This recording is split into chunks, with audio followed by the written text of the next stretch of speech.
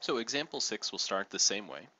We need to find the first derivative of g of x, which in this case will be negative 4x cubed plus 48x squared minus 16. Then we need to find the derivative of the first derivative to get the second derivative, which will give us negative 12x squared plus 96x. So again, we'll take this derivative, set it equal to 0. We can factor out what's common between these two terms, which in this case is a negative 3x, leaving us with 4x minus 32. So setting that equal to 0 and solving, we get two solutions, x equals 0 and x equals 32 over 4, or 8. So we have two partition numbers to consider. And again, we need to make sure we look at constructing this sign chart, because simply finding those values doesn't guarantee that concavity will change. And without constructing the sign chart, we don't know whether the function is concave up or concave down for those different values. So choosing some test points, like negative 1, 1, and 9, we can evaluate the second derivative at those different points.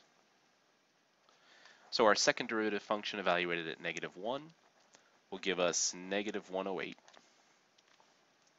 So we're getting negative results there. The second derivative function evaluated at 1 will give us a positive 84. So concavity is up between 0 and 8. And evaluating the second derivative function at 9 is going to give us negative 108 again. So we get concave down. So we can say that our function is concave up on the interval from 0 to 8. Our function is concave down on negative infinity to 0,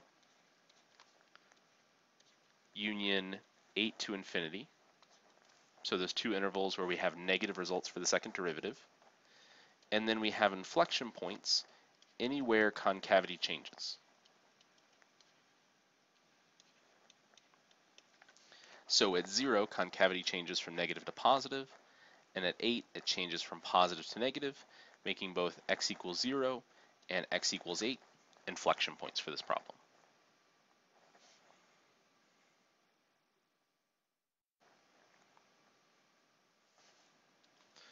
So in example 7, we'll start again by finding the first derivative, which in this case will be 20 e to the x minus e. In this case, we have a composite function, so it'll be the derivative of e to the 2x, which is e to the 2x, times the derivative of that interior function, which will give us 20 e to the x minus the derivative of 2x will be 2 e to the 2x. So to get the second derivative, we'll need to apply the chain rule again. The first derivative will be simple again. That will just be 20 e to the x. But then we get minus 2 e to the 2x is that interior function times the derivative of 2x. So again, applying the chain rule there gives us 20 e to the x minus 4e to the 2x. Or factoring out what we have common between those terms, we can factor out 4 e to the x times 5 minus e to the x.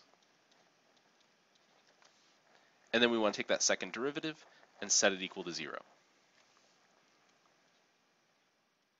So keeping in mind that e to the x can never equal 0 means 4 e to the x can't equal 0. So we don't have a solution to consider there. But we can consider 5 minus e to the x equals 0. So adding e to the x to both sides gives us 5 equals e to the x. So to solve for x, what we can do is take the natural log of both sides, which gives us on the left-hand side the natural log of 5. On the right-hand side, natural log and e cancel each other out, leaving us with just x equals the natural log of 5. So in this case, we only have one partition number to consider, natural log of 5, which is approximately 1.6, meaning as test points we can choose 0 and 2.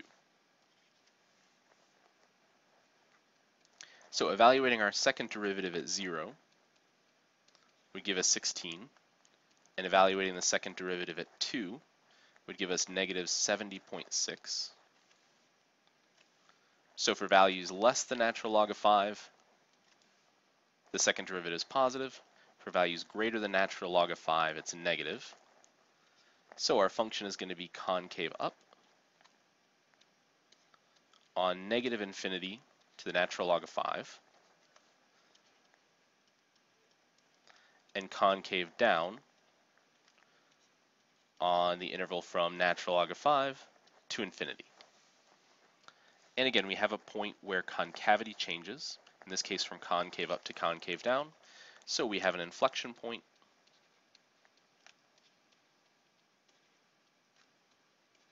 at x equals the natural log of 5.